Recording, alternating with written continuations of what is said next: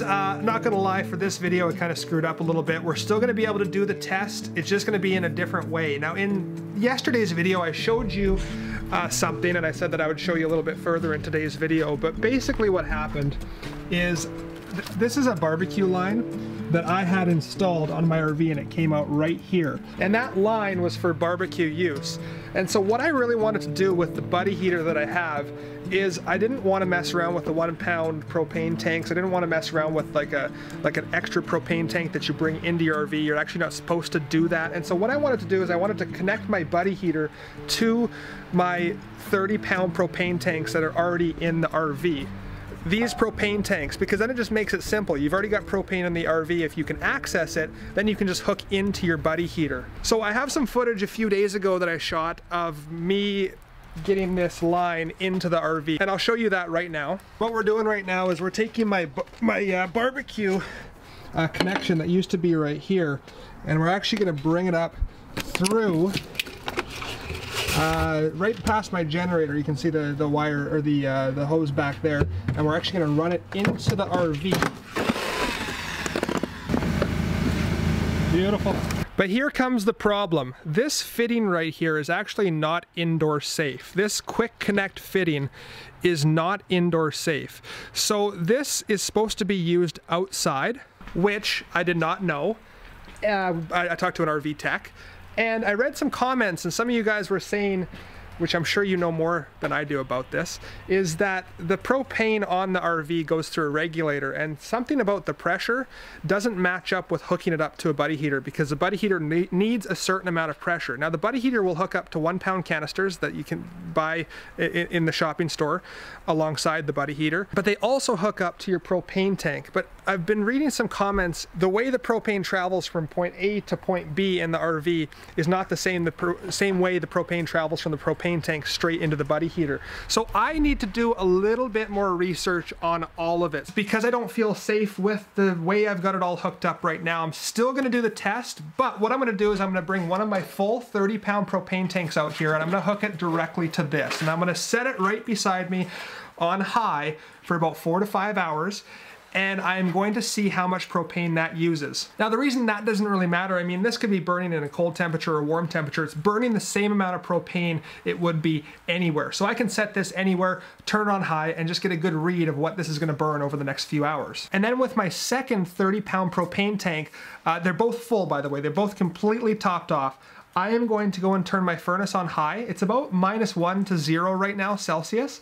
And I'm gonna run that for the same amount of time I run my buddy heater. And I think that we're gonna get a good test on, and a good read of how much propane each uses. Now there are other factors that I was going to test, but I'm just not going to today. Number 1 is humidity, and number 2 is the battery used for the furnace. Now, I'm not gonna be testing either of those because there's just so many variables. My batteries aren't charged right now. It would mean that I have to go fully charge them, fully plug them in. I'd have to go buy a battery monitor. I'd have to go buy a humidity monitor. And so today I'm just gonna be testing the propane. So if you came here for anything else, this isn't the video for you, but if you're just curious, I mean, yeah, you can probably read about it and mathematically figure it out, but for me, I just like to visually see it. So I'm gonna test my furnace and my buddy heater, and in about 4 or 5 hours, I'm gonna take those 2 propane bottles, one used for the buddy heater, one used for the furnace, and I'm gonna go fill them back up at Costco. And I'm just curious to see what the difference is.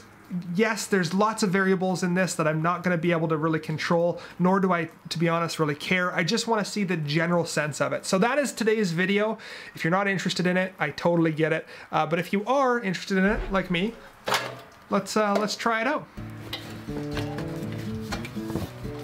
So another neat test with this, with the buddy heater aside, it'll just be neat to see how much propane my furnace uses in this kind of climate in 4 or 5 hours. It'll be really neat. So I'm gonna go hook my buddy heater up, and then we'll start both at the same time. I'm gonna crack some vents in here, because if you were running the buddy heater in here, you would have some vents cracked. And I want this furnace to run as much as possible to make it a real test. So I'm gonna crank the furnace up, and then I'm gonna crank the buddy heater up. All right, so we will attach one end to the propane, attach this end to the, if you're unfamiliar with the buddy heater, there's a little fitting right there. So I'll attach this end to that. All right, so that is in the high position. Now let's go turn the furnace on. And I'm going to put that to as high as it goes. Oh wow. Which is 100 Fahrenheit. And nothing else is on in my RV, so my water heater's not on, my fridge isn't sipping any propane, nothing is on other than my furnace set at 99. All right, so it's all going. This is on.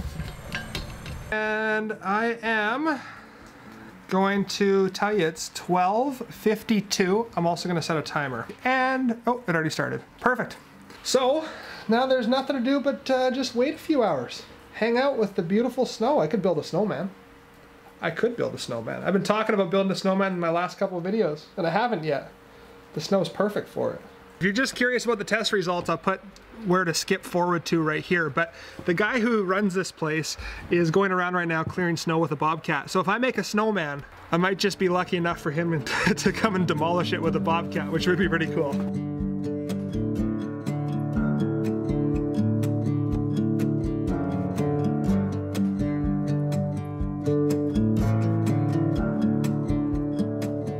That is the creepiest snowman I've ever made. Now, for my subscribers, I've almost got the last of the product. The only thing to show up is beer cozies. So if you're waiting to get beer cozies, there should be here within the next couple days, maybe even today. But I want to show you the last of the product in case you're interested.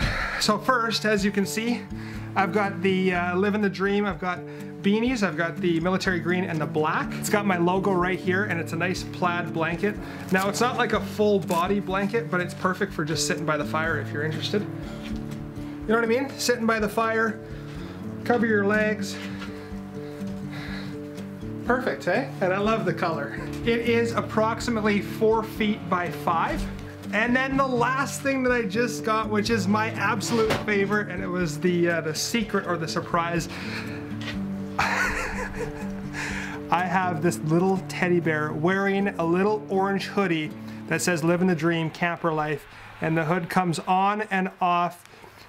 Sadly, it would have made a perfect teddy bear for Valentine's Day. I just didn't get them in time. But if you wanted to do a belated Valentine's Day, one of these, they're super soft.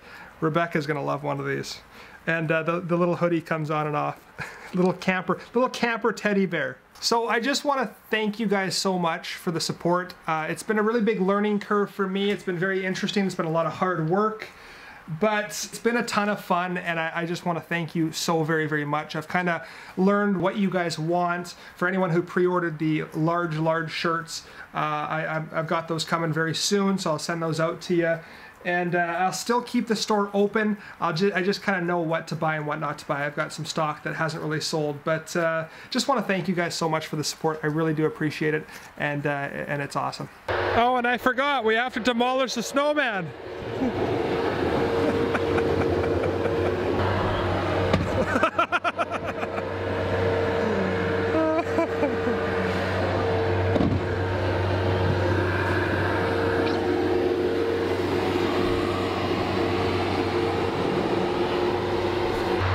With that being said, now let's go to the test results.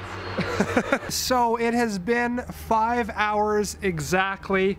I'm going to shut this buddy heater off, shut the furnace off, and I'm going to head to Costco, fill them both up. Hopefully they're open tonight. If not, fill them up tomorrow morning.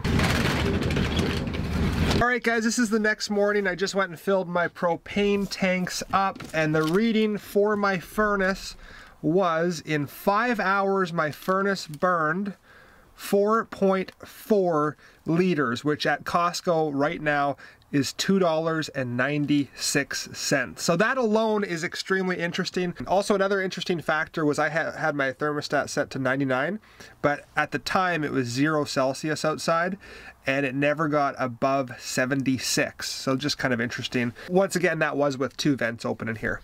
And for the buddy heater, I went to go fill the tank up. It was inconclusive because it wouldn't even take any propane. There was that minimal amount of propane used that the machine didn't even register it. So what I'm going to do is, on the box, buddy heater says that it'll go through one of these in 3 hours on high.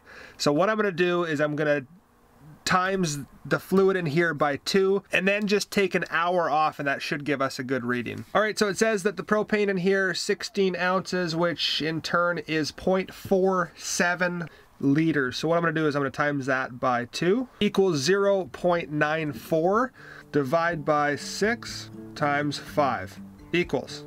So in 5 hours, the buddy heater used 0.78 liters. If my math is correct, the buddy heater is 82% more efficient than the furnace. So whatever you want to do with those numbers, be my guest. I'll put them in the description below. You can figure out what your furnace burns per hour if you feel like it. Kind of interesting to know how efficient your buddy heater is. Anyways, my friends, have an amazing Valentine's Day. Happy Valentine's Day, and I will see you guys in the next video. Keep living that dream. Until next time, bye-bye.